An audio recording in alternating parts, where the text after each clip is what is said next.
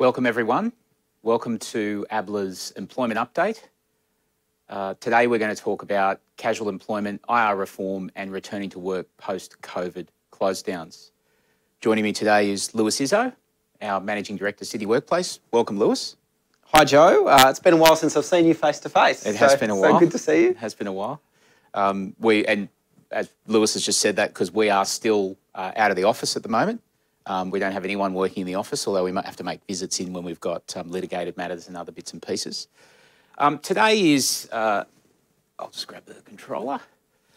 Today we're going to cover off, as I've already said, on casual employment. That's a really hot topic. This is, been an issue for a number of years now. A lot of people have sent through quite a few questions asking us about the Rossato decision, the Workpac and Rossato decision. And we're going to talk about that in some detail. And then we're going to talk about some of the challenges. We've got lots of questions we're going to run through because I think we'll find those questions to be very helpful for everyone who's online. That, of course, followed the Skeen and Workpac decision, and we'll talk about that as well. We're going to talk about the upcoming IR reform agenda by the current government. They're already engaged with the ACTU and various other parties for the purposes of starting those discussions. We'll have a talk about what that looks like at the moment. We don't know what it'll look like at the other end, but we'll have a talk about what that looks like. And then we're going to give you an update on issues around employees returning to work post-COVID. And we've got piles of questions that we're going to run through. So we've given ourselves a little bit of extra time today. Hopefully we'll get to some of the questions that come through on the website. So you'll note that there's a spot there for you where you can send questions through. We'll toggle between the questions we've already been sent pre-event and also the ones that come through today. And we'll do our best to get to some interesting questions. And as always, we always try and come back to you later on in answer to any of your questions that come through.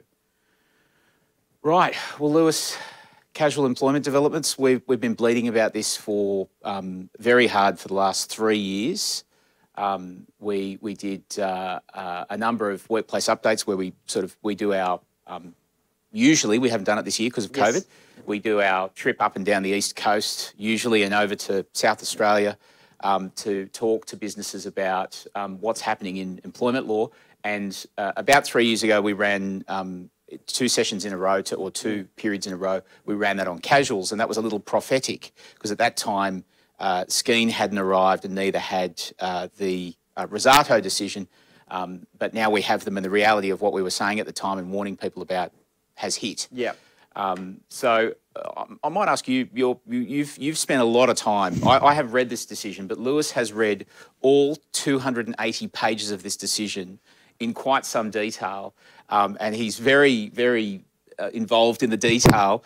So he's the Mr. Rossato man as far as I'm concerned. I'm sure the lawyers who ran the case are quite detailed, quite across the detail. But Luis, I'd put my money on Luis to be across the detail. Mate, why don't you run us through that bit? Yeah, sure. So in the Rossato decision, we effectively had a longish term casual, 3.5 years of engagement that was driving in and driving out to various client sites on behalf of his employer, Workpac. He was engaged on 6 separate contracts of employment that stated that he was a casual employee. They provided for a 25% casual loading that was to be paid in lieu of permanent employment entitlements. The contracts were actually very specific in the sense that the 25% loading was actually broken down and they attributed various elements of the loading to different types of permanent employment entitlements. He was engaged on rosters in advance because he was drive in, drive out. As you can imagine, he needed to be provided with accommodation. His first engagement, he was given a roster that had working hours for the next 7 months outlined in the roster. And then after that, he was put on various other client sites where he was actually in receipt of, on multiple occasions, 12-month rosters in advance that were published kind of towards the end of the year. Towards the end of his engagement, post his engagement, he filed this claim. And the claim was effectively that he was a permanent employee for the duration of his employment, notwithstanding that the employee and employer had agreed that he was casual, had paid him a casual loading, and that this had never been raised during the employment relationship. I'd like to drill back on some of the findings when we talk about the kind of precedent value of this case, but if we kind of jump to the federal court's findings, the federal court reiterated some of the language that we've been talking about, as Joe mentioned, for a number of years, and that is what the parties describe the relationship as does not determine the nature of the relationship. Just because you call an employee casual does not mean that he or she necessarily is casual. Equally, just because you pay the employee a casual loading does not necessarily mean that they are casual. You need to look at all features of the employment relationship. And then we're getting these particular phrases coming out that are really at the crux of whether someone's casual or not. And there's two key phrases that the judgments repeat ad nauseum, and that is that a casual is someone who has no firm advance commitment from the employer to continuing and indefinite work. But again, whether someone has firm advance commitment isn't determined by what the parties say to each other. You look for indicators of whether a firm advance commitment exists. And those indicators are primarily if someone has irregular work patterns, uncertainty, discontinuity, intermittency of work, and unpredictability. Those are the indicators that are likely to suggest that someone has no firm advance commitment. And what you put in your contracts might colour that and certainly might assist in understanding whether someone's casual or not. But really, you've got to look at the totality of the relationship before understanding whether there's a firm advance commitment or not. And when they looked at all of that, they formed the view that Mr. Rossato was not a casual, but a permanent, and accordingly, he was entitled to unpaid leave entitlements and entitled to public holiday payments that he hadn't received when he wasn't working the public holidays.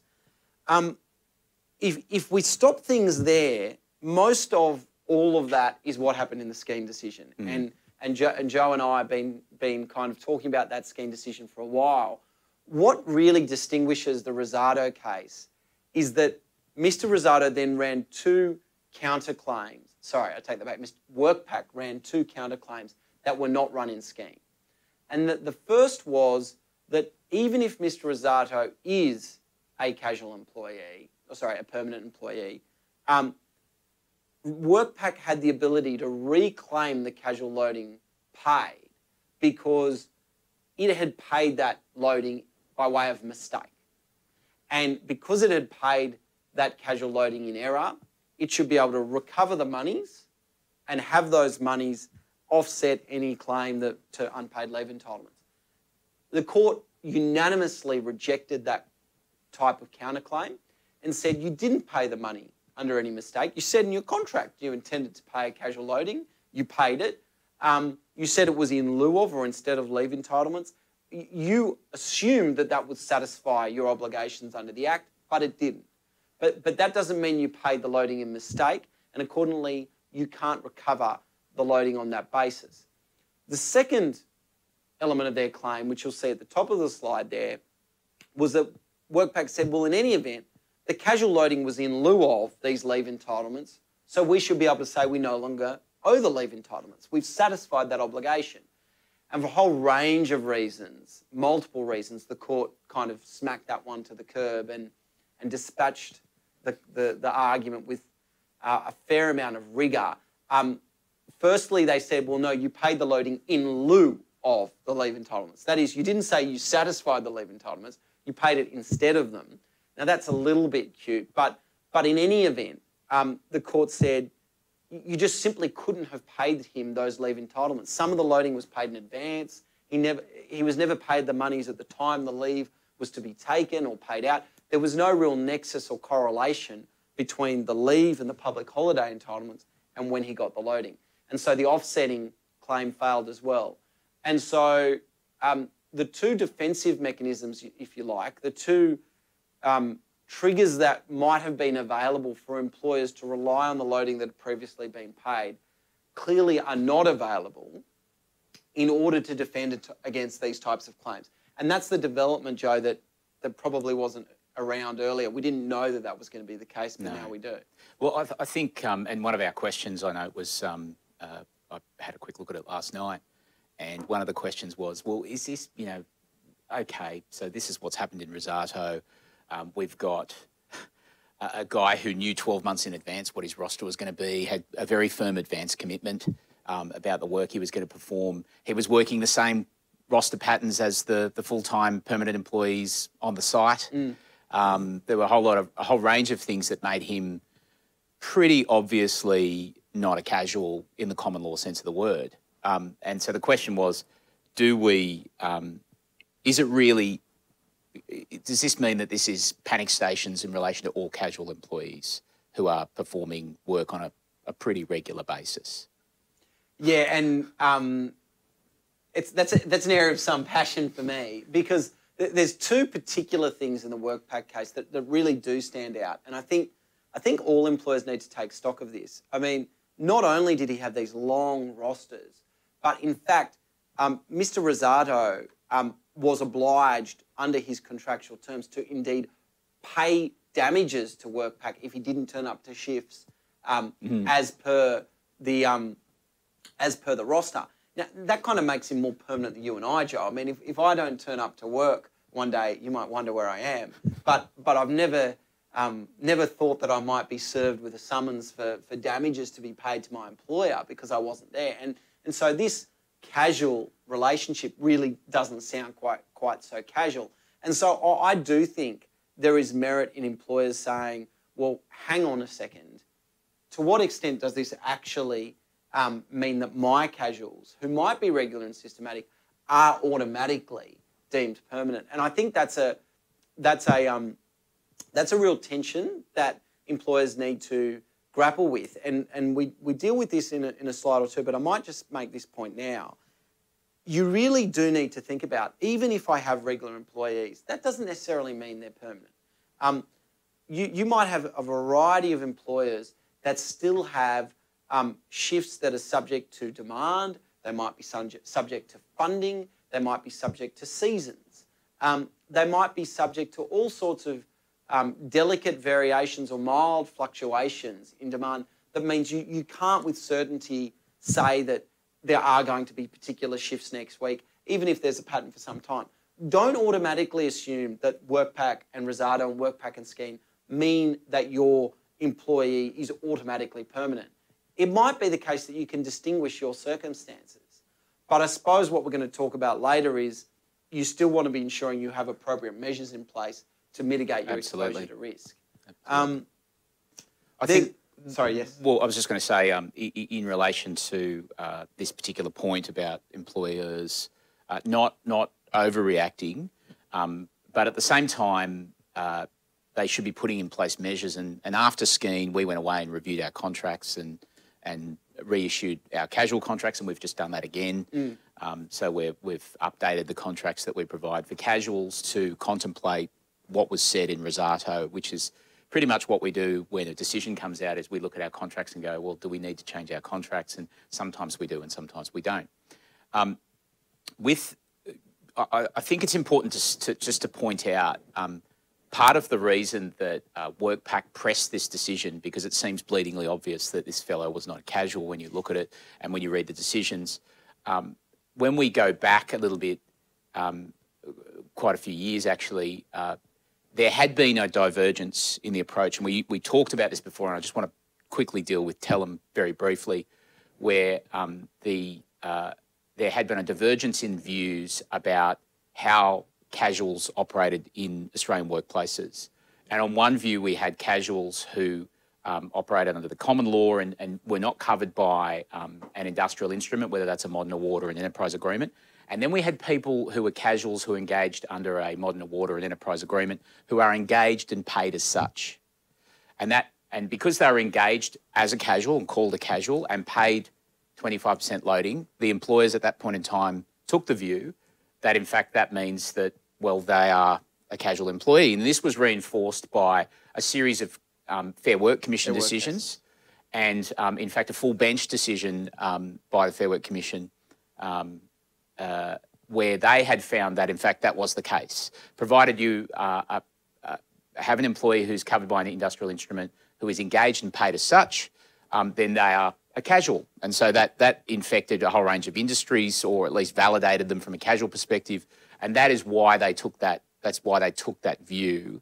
But it has created a range of problems for a whole range of industries, even though we are also saying, let's not overreact as employers. Yeah. At the same time, there are some employers out there that do run businesses where they do have a firm advance commitment for employees. They do work in a manner that really suggests that they're only casuals because the employer seems to think that paying them a 25% loading is a better option for the business than accruing leave for them, or because the part-time arrangements or full-time arrangements under an award do not provide the flexibility that a casual provides.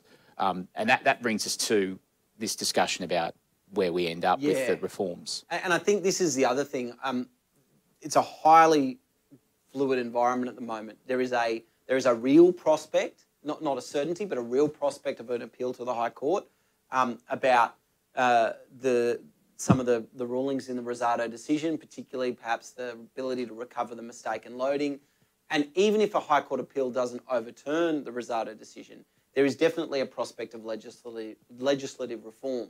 And reform options could range from the government introducing into the Fair Work Act a definition of casual, so that it can be clear that if you designate someone as a casual, then they are in fact a casual. Or alternatively, something that's being talked about a little bit now is an exemption type provision that's triggered by casual conversion. And what you could have is a scenario where employees have refused to convert over to permanency. Perhaps that can then create an exemption that, well, from that point onwards, the employees can't claim to be permanent. And that's something that might get traction over the next 6 months.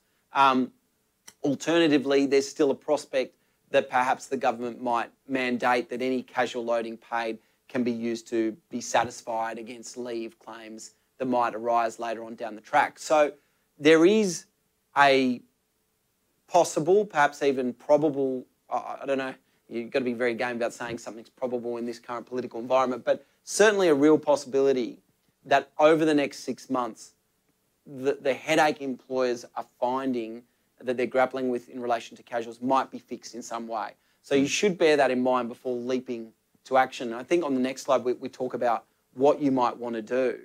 I might just say a couple of things about two of these points, very briefly. The debate about casual employees at the moment is some employer groups are asking for a definition that's consistent with the one that appeared in awards and some enterprise agreements, that they're engaged and paid as such. I think it needs to be something more than that, and the full court have actually indicated it needs to be something more than that, even though they haven't dealt with that in detail.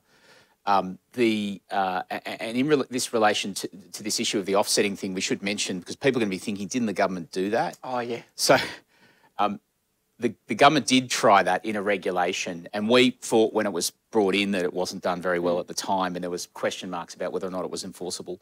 It's not enforceable now. The decision, this decision, Rossato, has dealt with that. Yes. Fairly and squarely, put a spear through it very clearly on the basis of the issue about this paid in lieu. So you need to go back to the government needs to go back to the drawing board about that one.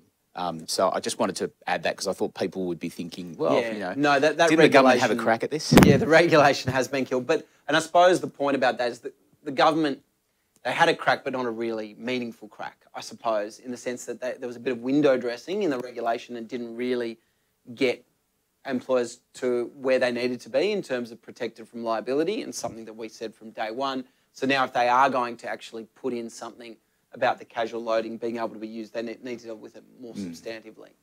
That brings us to our things that businesses need to be doing. Yeah, and I think our first point, but I think we've already dealt with this specific slide, which is whether it automatically applies to your business. I agree. I think we've dealt with that. But when you get to what should you really be doing, I suppose the first thing to think about is to actually have a narrative about whether or not your casuals do fit into the same bucket as the Workpac casuals or not. And that narrative is going to be influenced by the types of things we've talked about before, about the rostering in Workpac's scenario. It'll talk about the types of provisions that are in the contract. And you can probably come up with quite a plausible scenario in many ways for some of businesses as to why your casuals might be in a different scenario. The other thing that you need to think about when you develop your narrative is, well, even if there might be some question mark, we're in a highly fluid environment. The government might be changing this any time. There might be a High Court appeal. So there's a lot of things you can say to your staff in relation to why, well, it's not quite appropriate to be changing things now or overreacting in that sense. So I think that is the first and foremost thing you need to be thinking about. There are then other things that you can do as well, which pertain to the contract drafting and which pertain to casual conversion. That's it. And we've talked about that before and made that's been some of our two main recommendations is even though the full court in this decision took the contract apart and rendered it largely useless, it is still really important that you have the contract. If you behave in a manner that's completely inconsistent with the contract, then that's going to be a problem. But get the contract in place and make sure it's a contract that actually contemplates or says the right things and feeds into your narrative. The second thing is this casual conversion approach, and that is make sure you're complying with your casual conversion obligations under the awards for a start. You should be doing that anyway. But on top of that, consider whether or not you want to use it. I was talking to a business only yesterday, and the client that I spoke to said to me, yes, we went through and did a casual conversion offer. They decided to proactively offer their staff casual conversion. She said that they got a small number of people that came forward. Those people then they were really just confused, actually, is why they came forward. And they found out they were going to lose 20% of their pay because the loading was coming off, the 25% loading was coming off. And so they were going to lose 20% of their overall pay. And they weren't particularly interested at that point in time. That feeds into the potential reform of having this arrangement whereby if someone agrees to or doesn't want to take up casual conversion, that they acknowledge and are prevented from claiming, a payment later on. Because at the moment there's still a risk around that. It is still risky. If you offer casual conversion, the person rejects it. That doesn't deal with your risk completely. No, and I suppose the one thing is the Workpac and Skeen and Workpac and Rossato cases, casual conversion was not involved in either of those cases. So the court did not have a scenario involving casual conversion. No. So we certainly think it's something that can help you to defend a claim, but is it a guaranteed, does it give you a guaranteed outcome that someone is not a casual? No. Or not a permanent? No. It doesn't. Yeah. Right. Contracts, how do you mitigate? We've already talked a bit about this, so I've already recommended that get your contracts in place. They're not a guaranteed protection, but you must have them in place. You still need to have a mechanism to reclaim the loading. Now, our previous drafting is now been dealt with by the full court. We thought we were being smart and we could get around it, but now that Rossato has run, it dealt with a broader range of issues because they weren't raised or weren't able to be dealt with in the Skeen decision. They've now been dealt with by the full court, so we've now drafted new provisions to deal with that as well. You need to take a huge amount of care before approaching existing workers with new contracts. You don't want it to come across like you are strong-arming your employees into taking new contracts. Having said that, if they're casuals, their engagements technically are supposed to come to an end. Their employment's supposed to come to an end after each engagement. And so technically, I suppose, offering them new contracts before the next engagement is technically okay. But if you're one of those businesses that has a contract in place and people have been working under that contract for years, then what you're going to have is employees saying, well, hang on, what's wrong with our current contracts? My recommendation would be transparency and say to them that at the moment, the only way we continue to operate this way, and that is paying you a loading and treating you as a casual, is that we want to put these arrangements in place and just have an honest, transparent discussion with them about it. Don't start with, we just want to manage our liability. And I think you just need to think about that, like there's two buckets of employees you might be dealing with. If you're dealing with new employees, absolutely, there's contractual provisions you can put in place to try and protect yourself even more we're talking about a provision which expressly entitles you to recover the casual loading paid as a debt if the employee ever brings a claim against the employer saying they're permanent. So there's things you can put in place. Now, that makes sense for new employees. If you have existing staff who've been with you for a really long period of time, approaching them with a new contract might just be triggering a claim that doesn't currently exist. So whilst we've had a number of clients come to us and say, oh, should I distribute this now? Now's probably not a great time to give it to your existing staff when the law might change. There's a lot of media attention on this issue at the moment. Employees might be prompted to question why you're introducing the contract. You might be better off actively monitoring the scenario and then introducing something at the beginning of the next financial year or when a new enterprise agreement comes into place or whatever the case may be. So you should just be thinking, I shouldn't necessarily have a knee-jerk reaction to approach someone who's been casual and working for me for the last 8 years. It really requires a more nuanced and tactical approach than that. Having said that, it's the 11th of June and the 1st of July is coming up, and so that might be the... People normally do pay reviews at that point in time, and so and there's usually an award increase and a minimum wage increase. The government had suggested that would be delayed and perhaps a staggered increase if there was going to be an increase. I know the ACTU were asking for a 4% increase, or the equivalent of $30 a week based on the federal minimum wage. But that's an opportunity. You could do it mid-year in accordance with 1st of July, updating people's salaries. But again, I think there needs to be a degree of transparency. People will, particularly if we're putting an onerous provision in there like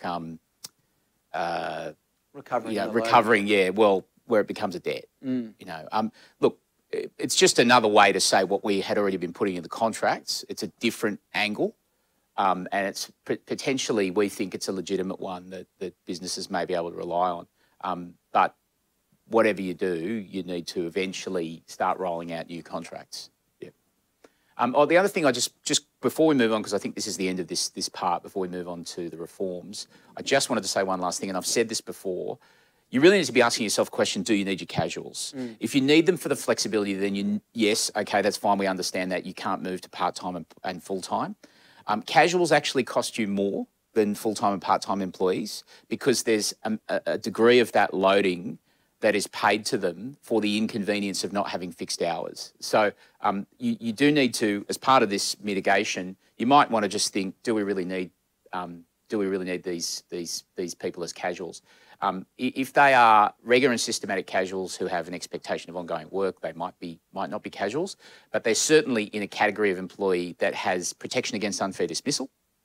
And so, they're not disposable employees. They're employees that you need to treat like any other employee. And if you are converting them to permanency or looking to bring on some new form of permanent employment, there is the option for people using enterprise agreements to actually have a flexible permanent worker. I mean, you can have a part-timer whose hours might be able to be flexed up to 38 or whose hours might be able to be fluctuating, provided you perhaps add some type of loading to it in order to pass the Better Off Overall test. You can certainly do that. And indeed, at least 2 or 3 awards currently have that provision. There are awards that allow employers to flexibly flex up and flex down part-time provisions to allow part-timers to be engaged with more variation in their hours. So look at your awards, particularly if you're a restaurant or hospitality business, you already have very flexible part-time employment provisions.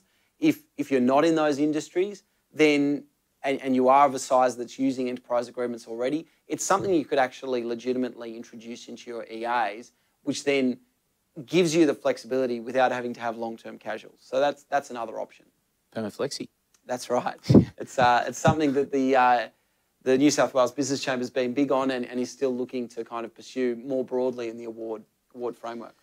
Well, it would be a large chunk of the solution if we could proceed with that. So we've got some. When we say upcoming IR reforms, these have not come to a position where we actually have detailed answers for each of these items. But these are the topics that the government has identified as being issues that need to be dealt with. Interestingly, we've got some common ground. You've said up here we've got casuals and fixed-term employment. we've got enterprise bargaining, we've got award simplification, compliance in terms of penalties and the like for underpayment, or the term that I hate, wage theft. And greenfields agreements is another issue as well. But what's interesting about this list is that a couple of these items, there's common ground with the unions in that they are areas for reform. They just want different things done. So, I mean, we've talked a little bit about casuals and what needs to be done there. The fixed-term employment's a little bit of an issue as well, in the sense that, you know, there was attempt by the I was going to say Shorten government. It was Gillard and Shorten at the time, and Rudd came up with the Fair Work Act, of course. And at that time, they came up with they introduced the unfair dismissal provisions around fixed-term employment, and they said, well, you can have a fixed-term contract that has a termination provision in the explanatory memorandum. They just forgot to put it in the Act, and so that was kind of useless. And so they thought that they were evolving that area or that particular type of contract, and it didn't happen. So that might be one thing that would be on the table as well. I don't know if there's anything else to say about casuals, though, is there? I just think it's really encouraging that that's one of the working groups, because it means there's a real appetite on the government's part to really fix this Workpac and Scheme Workpac and Rossato stuff. So the main thing I take out of the first working group is that actually there's a real preparedness to try and fix this time round. The scheme decision came down, the government did nothing. The Rossato decision comes down, we get told there's a working group predominantly about casual employment. That's a really good development. I think with the fixed term employment, the one thing we're going to see, and this is an area employers just need to be cautious about and monitor closely, is if we do get an expanded ability to engage people on fixed term contracts or maximum term contracts, which will enable you to potentially terminate the relationship prior to the expiration date, what's the quid pro quo for that? What gets given in exchange for that? And that's a concern. And so we just want to be certain that in exchange for that, you don't end up with some limitation on how many fixed term contracts you can use, or some. That's what might be the concern about reforming that area. But it is for some employers, it's a really big deal. For others, they don't use fixed term engagements at all. But it's something that's going to be interesting and a little bit unknown where it's heading. Unlike enterprise bargaining, probably. Well, everyone has an issue with enterprise bargaining. Where I think the positions of both the unions and the employers is quite well known. It's unified in one sense and then polarised in the next. Unified, as Joe said, everyone agrees there's a problem. The solutions are very different. Yes. I mean, on the employer side, there's clearly an exasperation with the procedural requirements associated with bargaining. Employers not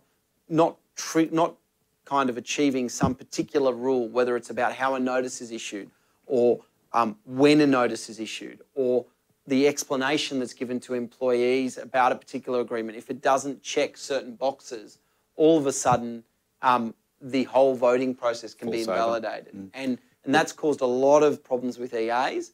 I know employers are also somewhat agitated about the fact that unions, and we don't have to beat around the bush, it's the CFMEU, are intervening in approval matters where they've not been bargaining representatives, they don't have any members, and they turn up to oppose the approval of the EA. And this is commonplace. They monitor the filing of EA applications every day. There's a website on the Fair Work Commission site more generally where CFMEU have an employee who simply just looks to find EAs that might be of interest to them and then starts typing submissions to oppose it. Yep. And we've had a number of clients who've experienced that. And it's happened with appeals as well. And a number of appeals that we're involved in currently, which are really associated with an intervener who has no actual skin in the game in terms of the proceedings or the employees opposing and in some circumstances succeeding in killing an EA. Yeah. That's a real cause for concern. In fairness to the CFMEU, they do have a legal right to have standing, and that's how they get in. But your point is, in a practical sense, they're not there representing the employees. They're not there of that particular business. They're not a party to the agreement. and it seems strange that they would get involved. But That's right. It's a business. It's a business for them. That's right. And so I'm sure there's going to be a desire for some reform around that. The final... Sorry. Boot? Yeah, Yes. Boot the boot. Yeah. The issue with the boot, though, was that it started out being very concerning, and then everyone got into a bit of a rhythm with the Fair Work Commission, and then the occasional member would miss something. I might be saying that a little lightly, but the occasional member would miss something, and then there were some embarrassing federal court decisions where the Fair Work Commission, well, they may not have been embarrassed, but I think generally speaking, the federal court was critical in the legal sense of the Fair Work Commission and had said, you're getting this wrong and you're getting all of these things wrong. And the federal court had taken a very black letter view about how these provisions should be applied and a very technical, restrictive view about how they should be applied. And what that meant was that we ended up in a period where we had members excruciatingly going over the terms and conditions and almost doing a boot term to term in an agreement. So you'd have your agreement, you would lodge your agreement, and the Fair Work Commission member would go through and look at the exact provision in the award and say, that's not better off overall than that. I want to hear you on that point. And then you'd have to go back with a submission about, well, the boot test is actually about better off overall, not just when you compare provision to provision. And it's been quite excruciating. Now, the Commission's eased off on that because they still come back with a whole range of concerns, but they haven't been as pedantic as they went for a while. And I totally understand why they did that, because there were parties, mostly the CFMEU, going off to the federal court and dragging them up there and getting them, reviewed and taken to task in the federal court decisions. So that one of the things employers want to look at in that sense is they want the boot simplified. Yeah. And I think one of the biggest problems with the boot is that the Commission's required to assess the circumstances of each individual employee engaged in the enterprise, as well as each prospective employee that may be engaged. Whereas perhaps a simpler solution is to say that the Commission can assess the EA on a holistic basis overall, whether the EA is better off overall than the award that underlies it. And if you're allowed to do that, you can have much more of an evaluative judgment rather than forensically saying, aha, I found one employee who's worse off and it kills the entire agreement. Yeah. So that's some of the issues that are going to be looked at. No doubt the unions are going to have other concerns about bargaining and want to probably increase the scope of bargaining across industry levels. We know that was a major facet of the Labor Party's industrial platform leading into the last election. So there'll be a lot of discussion around that. Award simplification's an issue that we've, particularly you, are very passionate about, and you've got very specific ideas about how this could be solved. I've had a bee in my bonnet about how complex awards are, and they still are, despite the Commission had been through 3 phases of review. Yes. And having, I saw an email this morning saying 18 awards extensively reviewed and updated. So there's an email out from the Commission today saying, here you go, here's the current. Now, there are changes we're aware of, but they're nonetheless issued today. There really is a need here because it's been highlighted through, the fact that pretty much no business, no agency, no organisation in this country is 100% compliant, as far as I'm concerned. I've always said that you give me a day or two, I'll go into a business, and even if it's the Fair Work Ombudsman, I'll find they've got a problem. In fact, one of our lawyers who used to work for the Ombudsman back in the day when they were the workplace authority got underpaid by them. So he never made a claim about it. But it's impossible to be compliant. And with these penalties that apply to it, they need to look at the penalty regime in that sense, or they need to look at simplifying the awards. Now, for the government, from the government's perspective, it's easier to look at award simplification than it is to look at the penalty regime, because the Turnbull government increased penalties and toughened up the penalty regime. Interestingly, so did Howard, and part of the reason we've got such a tough penalty regime is because of John Howard. Even though he brought work choices in, people never talk about the fact that he created what we've got now, the Ombudsman. And that has created an environment where we've got people that are very easy to prosecute. And I think the award simplification is that there's a burning desire for a level of streamlining of the obligations, but I think it's going to be one of the areas which is most difficult to reach consensus on, because you're really talking about obligations, entitlements, and one thing that one party wants is probably going to be completely contrary to what the ACTU might want if you're an employer. So I think it's the one that's most difficult to predict what the outcome will be. But if there is a simplification, and particularly if it's around just allowing parties to agree between themselves on variations, provided that there isn't, a material reduction in someone's kind of base minimum wages or overtime earnings or something like that. If you can actually just at a workplace level agree on what works for the employer and the employee in a particular individual circumstance, that's what you really want to get to, because then it suits the needs of the individual parties. And so I think a lot of focus will need to be on IFAs and actually making them work. And when I say IFAs, I mean individual flexibility arrangements. But we'll just have to see how that one pans out. Interestingly, we have seen a greater uptake in the last few years of individual flexibility arrangements or agreements. But for a good 5, 6, 7 years, we just didn't see them used much at all. So I totally agree. I think that there's some scope there to look at souping up the IFAs. Compliance and greenfields. I think we've talked about compliance a lot already. So I think this is more about the government actually thinks it can be quite firm and tough in terms of underpayments. So they're probably going to be looking to increase the penalty regime and the regulatory framework with respect to compliance. And greenfields, for those employers who are interested in project agreements, that's basically all about life of project agreements. Right now, you can have a project agreement which is brand new, you agree with a union, but it can only run for 4 years. There's been a big campaign run by the Australian Mines and Metals Association primarily to extend that, and lo and behold, it's a topic in the working And that's groups. not going to affect the majority of people on the call right now. No. So those working groups will run from either late this month or late mid next month to September 2020.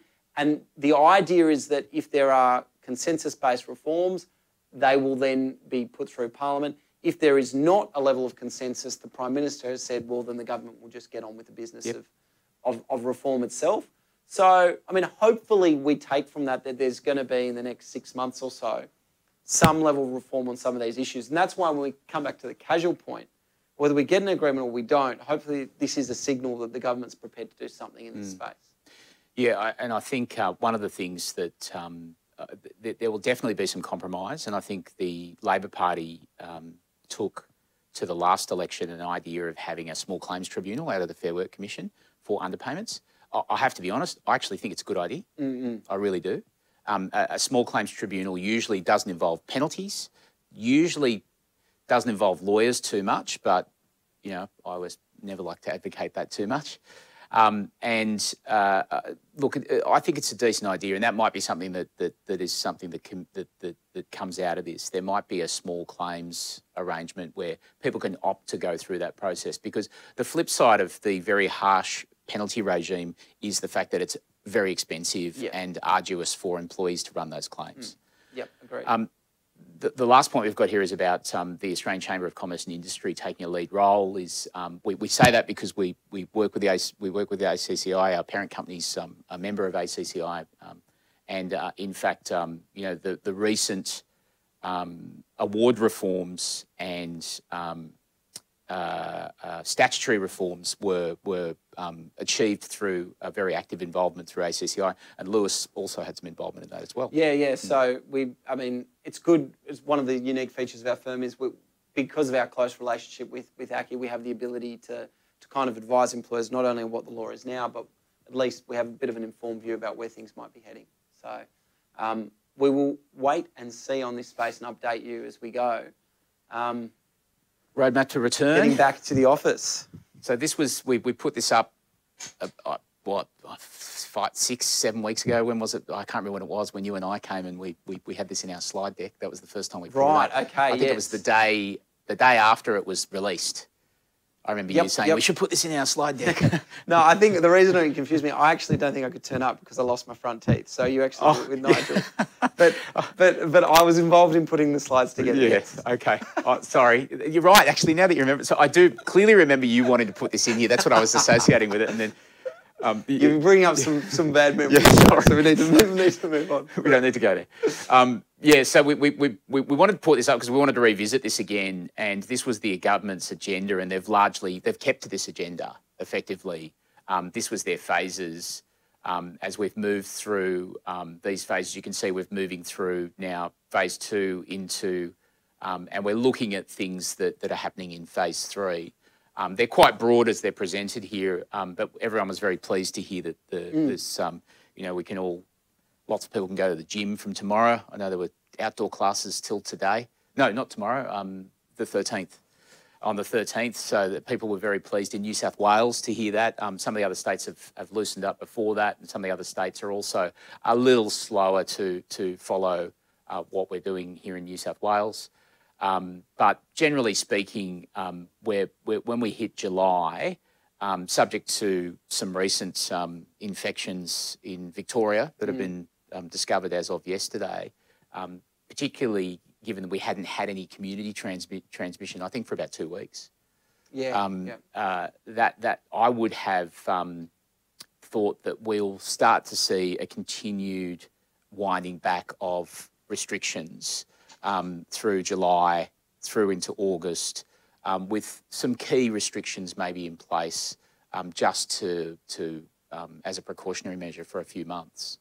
Yeah, no, agreed. And I think from a workplace perspective, you've now, where we're at in each state still differs.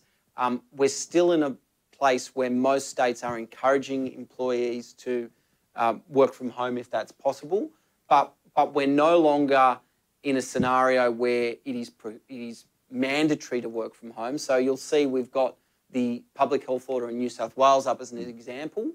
This is a bit further advanced than Victoria, which is still kind of grappling with higher numbers of cases. But you'll see that where we're at now is that the health minister directs that an employer must allow an employee to work at their place of residence if it's reasonably practical to do so.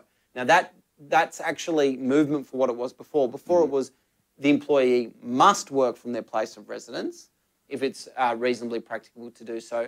Now we're at no, it's just if the employee wants to, it must be allowed. So that's opened up the ability to bring people back to work. And equally, all these social distancing measures in relation to the 4 square metre rule and the public gathering rules about numbers of people on a premises, they no longer apply to an office building or a workplace, as you'll see in the second element of this slide. So you actually can start talking about bringing people back to work, but what you want to be ensuring is that you are doing it in a manner which is minimising risk to health and safety, because you don't want to be the next health cluster for 2 reasons.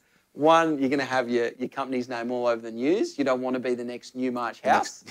Or the next abattoir. Or the next abattoir. Or the next Ruby Princess. Yeah. And 2, you also have work health and safety obligations that you might breach under the WHS laws for not minimising risk to health and safety. And so I think that feeds into the question, Joe, is, well, what should people be doing in terms of safety measures if you are bringing people back? And I think, well, when we get to that, and I think we've got some questions here, so maybe we'll get into that a little bit more with the questions, but just coming back to this point, I just wanted to highlight 2 points you've already said, Lewis, but there are 2 key words or phrases in this requirement in provision 9 of this order, and that is the word allow and the words reasonably practicable. Yep. They're the 2 pivots in that direction. In relation to allow, that's the point that Lewis is talking about. And the reason I want to highlight this, because a lot of the questions are, why can't we require employees to come back to work? And in addressing some of those questions in a global sense, the first point is because the term there, allow, means that there's a subjective element to this provision. And what the subjective element is, that it's up to the employee. If the employee wants to work at home, the only consideration you have after that is, okay, they want to work at home.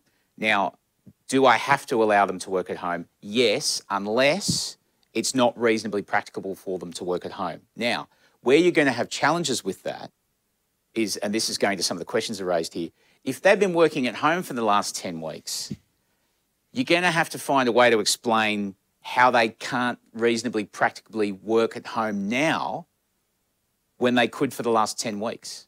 That's going to be a challenge. This is a huge issue for office-based workers. It is. So if you're in a factory, okay, you probably had them there most of the time, but I agree 100%. Most office-based workers have proven, in our experience and the clients we're speaking to, that they're actually quite good at working from home, to everyone's surprise. Yes. And that's going to be a huge hurdle for if there's any dispute. It is, and I think there's a range of ways you can deal with this, and there's no one size fits all, and there's no easy fix for this. But what I think you need to do is you're going to have to spend some time thinking about the issues. Some of the issues you'll think about is mental health. The reality is that everyone who's been working in an office for however many years they've been working in an office, and Lewis and I have been working in offices for decades now, and me a decade longer than him. The moving now to working from home permanently, being forced to work to work from home, has created an environment where people are suffering a little bit, mentally from that. It is having an effect on people. So that's one avenue you might want to focus on. You might want to spend some time understanding whether or not it's actually in the best interests of the person's health and safety to be working from home full time. That's the first issue. That's still not a simple fix for it. Yep. The second issue is also how has the social and cultural cohesion in the office, how's that going? Because I can tell you that Lewis and I know that on all of these items, that those are considerations for us in our office. And there has, whilst people are still productive, your work is not just about doing the work. It's also about working in a place that you enjoy working at. It's working with people that you enjoy working with.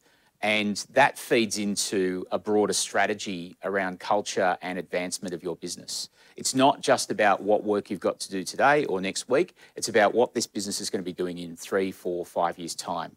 So it is about business strategy. And so this might involve a process of you looking at all of these items, the health and safety component, looking at the cultural component, looking at the strategic component around the workplace, and whether or not these things feed in.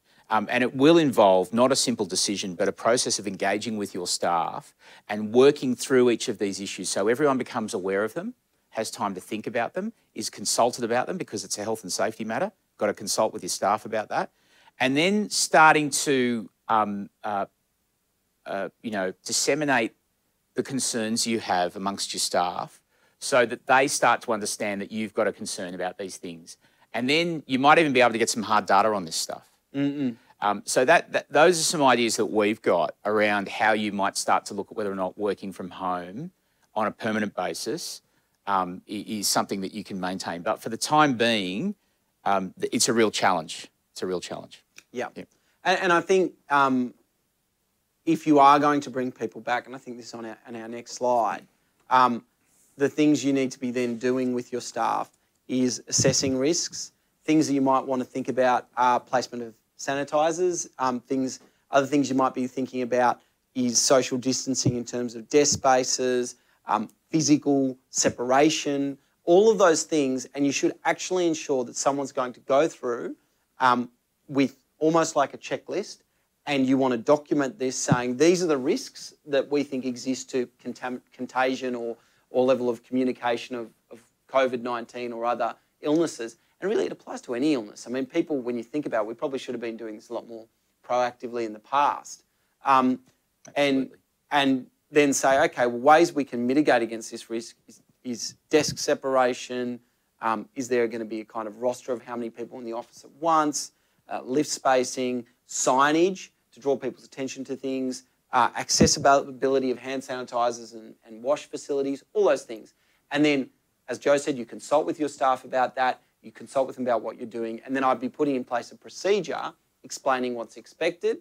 And the biggest thing about WHS that you cannot forget, and that often people do forget, is that you have an express obligation under the Act not only to risk minimise in your business, but to consult with other businesses or other people who have undertakings that interrelate with your business. So if you're a company, you don't just sort out your floor. You've got to talk to your landlord. You've got to talk to your facilities manager and the other businesses to ensure what they're doing and how they work together. And the same might relate to how you engage with contractors, suppliers, clients. I think there's 5 manifest obligations in the WHS laws that are called out. Each of them express overarching obligations, and the last is to consult with other persons conducting businesses and undertakings that interact with your own. And so just don't forget to include them in the discussions.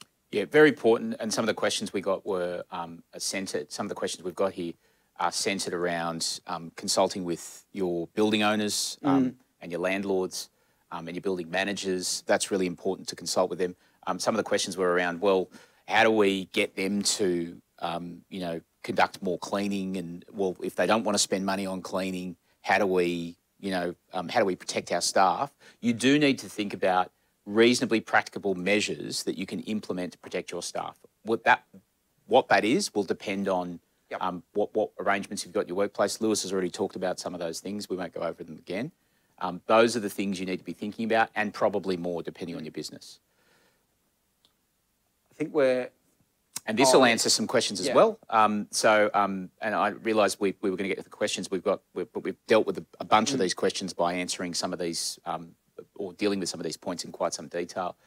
If an employee feels unsafe to present to work, we're getting this a lot. Yeah. I know there's a suspicion on behalf of some employers that that employees are just sort of taking the mickey and staying at home. And they're sort of taking their JobKeeper payment and they're sitting at home, on the $750 a week. Not that that's a lottery win or anything, but there's a feeling about that. I said this when Nigel and I spoke about this particular issue. I want to impress upon employers to just be very cautious and very understanding of the likely mental state of your employees. They are probably paranoid, the vast majority of them. Not the ones going out and protesting on the weekend or during this week. They're not paranoid. But there are a very large portion of employees who are not unjustifiably paranoid about being infected. They're worried about their kids. They're worried about their parents. They're worried about not just themselves, but other people they may infect. And they're watching TV and they're seeing what's happened in America with the infections and in other countries, and they're very concerned about it. Please start from that position, and then you can work through these things. And the first thing is, has the employee provided some sort of medical evidence? If they're claiming they're ill, have they provided you with a medical certificate? They can ring up and get a medical certificate from the doctor now. There's a question in here that talks about, well, I've got an employee who keeps just providing medical certificates, unfit for work, unfit for work, unfit for work. Right. That's the point at which you can start asking, what is actually wrong? What is wrong with you because you've been away for 5 or 6 weeks? Maybe don't use the tone I just used. Use a really nice tone. I hope you're okay. I hope you're really well, or getting better. I really, what we're going to need to know is, because you've been away for 5 weeks or 6 weeks, we really need to understand exactly what's wrong with you, what treatment you've had, what treatment you might need when you come back, and whether or not there's any adjustments we need to make for your return. So you can start asking those questions and start requiring those questions, and you might end up going down the path of asking for a medical report if it's a very concerning situation. There is a more general situation raised in one of these questions, and that is, what if the employee's just sitting at home saying, I'm too stressed? And I think that's a really interesting question, because you've got a whole range of considerations. Well, one, is the stress actually an anxiety condition that's affecting their ability to present? If it is, you might want medical certification of that they're unfit. But then that's a personal leave issue initially. And then the question becomes, well, if they're saying, oh, no, I'm just stressed because I don't want to come into the office, well, that might not be a medical condition. It might be, well, why are you stressed? Is it because you don't think our measures are adequate? Well, you need to understand and consult with them about, well, what measures do you have concerns with?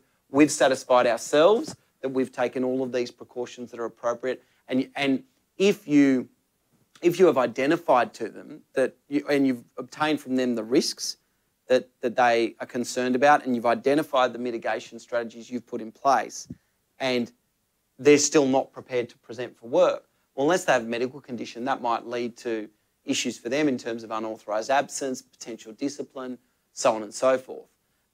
Ultimately, if you have an employee who just seems to be not presenting for work for an indefinite period on account of stress or anxiety, you're going to get to the point Joe's already talked about before, which is, well, we might need medical reports and assessments about their actual suitability for ongoing employment. But when that word stress comes up, you need to be careful early to just understand what the issue is and to start trying to categorise it. Is it actually I'm apprehensive about the measures and I think they're not appropriate, and in which case you have to have a discussion about that? Or is it actually we're talking about a medical condition? And I think what Lewis has just said largely deals with the points that we've raised on the screen here, except the last one, which is the point about, just be careful. There's an increased risk here around health and safety and indirect discrimination. Now, we might just quickly deal with a couple of casual questions. I know we're sort of almost pretty much out of time. There's a question here, which I think we've answered already, but in part, can employees choose to remain casual and sign something waiving entitlement to part-time structures? If required to pay back holiday entitlements, etc., is it calculated at the full-time equivalent of the casual rate that they've been paid?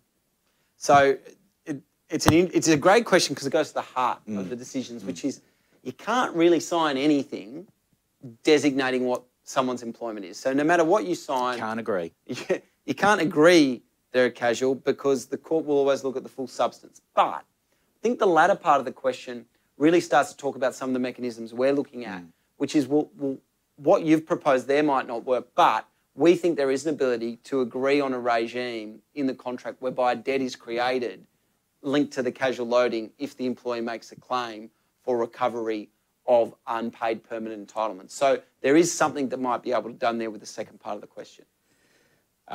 There's another question here, which is a good one, sort of crosses over JobKeeper as well. We offered casuals JobKeeper, regular and systematic. I think what that meant was they were regular and systematic, so we gave them JobKeeper. Does this mean that we need to offer them casual conversion if we recognise them as regular and systematic for JobKeeper? Well, most employers that are covered by awards will now have casual conversion clauses that say for a regular and systematic employee, at either 6 months or 12 months, you need to notify them of their right to convert to permanency. If you have acknowledged them as regular and systematic for JobKeeper purposes, you will most likely need to notify them that they have this right to convert. You can still have reasonable business grounds to refuse the conversion, but you will have conversion obligations under the award. So I'd certainly be ensuring that you're complying with that. There was a question here. I won't ask that one. We've answered that one. That one's the regulatory one. Is there... this one's a good one. This one's one we talked about before. Is there any limit on this retrospectivity of this decision? What is the Australian government likely to do? Are there any ways to mitigate the effects on business? I love it when retrospectivity comes out because everyone's innate reaction is, well, you can't... These changes can't affect the past because it's unfair. Surely it's only this point onwards that all these laws apply. Not so. The court decision is explaining to us how the law works under the Fair Work Act. And so that goes back, to the very least, to 1 January 2010. To be honest, probably before, but in effect, it's really saying under this legislation that's now operated for 10 years, this is who a casual is and this is who a casual isn't. Which means that if you're concerned that the decision has an impact, that your casual may not be casual, it goes back historically, and they may have been permanent for the last 5 years or the last 10 years. And when people talk about limitation periods of 6 years for underpayment claims, if your employee is still employed with you, then there's no limitation on their claim, at the very least to unpaid leave entitlements, because those leave entitlements are meant to continue accruing. So any kind of concern or any kind of avenue you might look to explore to say that, oh, this only applies from this point onwards, that's not available. Equally, if there's a legislative fix, though, unfortunately, it's likely that if they're going to change the definition of a casual employee, it will only work prospectively. It's not often that the government legislates retrospectively. There's some prospect that they'll do it here, but and I know that Christian Porter expressed some real concern about the potential liabilities. I think they talked about $12 billion. Someone else talked about $8 billion. There is a concern there, so it is something being considered. But we don't want you to get your hopes up about it. No, exactly. We're not sure the government will do that. Well, Lewis, I think that brings us to the end of our session. Thank you for joining me today. Thank you. Everyone, thank you for joining us, and stay tuned for our next update. We'll no doubt in a couple of weeks' time come back to you with hopefully restrictions that have been wound back a little bit further. Yes, exactly.